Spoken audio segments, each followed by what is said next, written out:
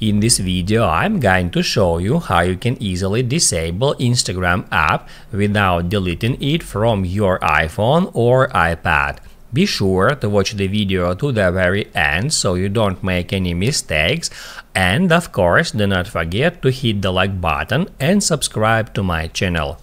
So let's get started, and first off, open up Settings, then head over to General, and then iPhone Storage. That's where you should scroll down until you find Instagram.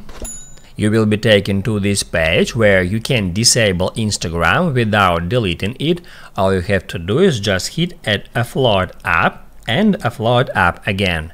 And what that will do, that will delete all Instagram app files, but it will keep your personal information, your documents and data, message history, media files, all that stuff. That will also disable Instagram app, and that may help you to free up some disk space.